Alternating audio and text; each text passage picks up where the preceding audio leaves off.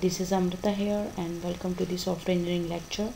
So let's get started with the topic size estimation.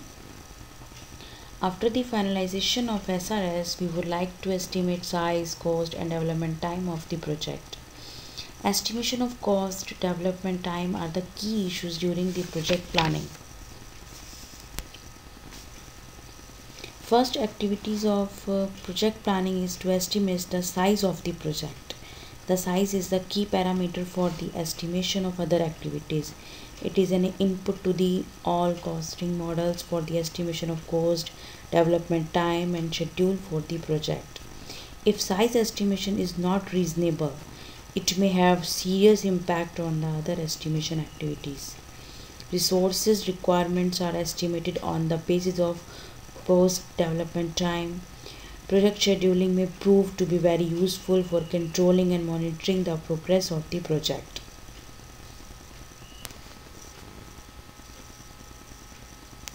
Size estimation. The estimation of size is very critical and difficult area of the project planning. It has been recognized as a crucial step from the very beginning. The difficulties in establishing units for measuring the size that the software is essentially abstract. It is difficult to identify the size of a system. Other engineering disciplines have the advantage that a bridge or a building can be touched, can be seen, so the measuring of the estimation is easy as compared to the software system, because this software system is abstract. There are different approaches for measuring the size of the estimation. These are LOC, function count. Here I am focused on the LOC, lines of code. Lines of code seems to be a simple metric that can be counted the number of lines in the code. Early users of lines of code didn't include the data declarations, comments on any other lines. That did not result in object code. Later users decided to include declarations and other unexecutable statements, but still excluded the comment and the blank lines. If we are taking this example, LOC, in this example total number of LOC is 18, but we when we ignore the comment and the blank lines, the program shown contain the 17 LOC. Most researchers agree that the LOC metric should not include comments or blank lines, since these are really internal documentation and their presence or absence doesn't affect the functions of the program.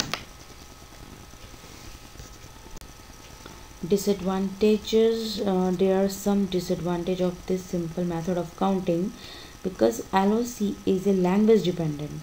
For the same logic, number of LOC is different in a C language program or in a C++ language program or in a Java program. Means this LOC is totally dependent on the programming language.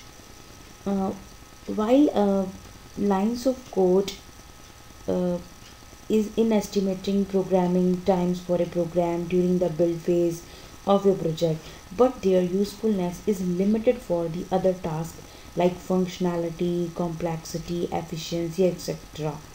These limitations will overcome in the other estimation technique, that is function count analysis, and I'll describe this function point analysis in my next video. These are the references, and if you have any questions and doubt related with this video, post your questions in the comment section. I hope this video given you a useful information. If it is, like this video, subscribe this channel for such videos. Thank you.